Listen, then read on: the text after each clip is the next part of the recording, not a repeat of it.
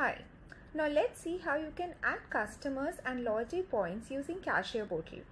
So you log into your Reelo account and under Add Customers, you go to Add Manually option. You can either click on this URL to log into your Cashier Portal, or you can directly open Cashier Portal from here. Now when you come here, you will enter the customer's mobile number every time they are making a purchase at your store. So for example, I'm adding this number. And this is a new number, that is why I'm not able to see a name over here. So if I add a number which is already part of my account, the name will get automatically populated over here.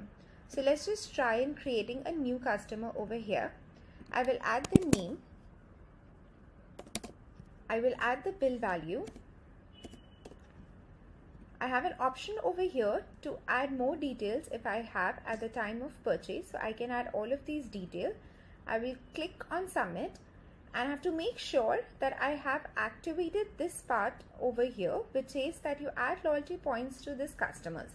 So by checking this part, I'll make sure that every time Jay makes a purchase at my store, loyalty points are added to Jay's account. So I will click on submit. And there, a new customer has been added and the customer has also earned 650 loyalty points.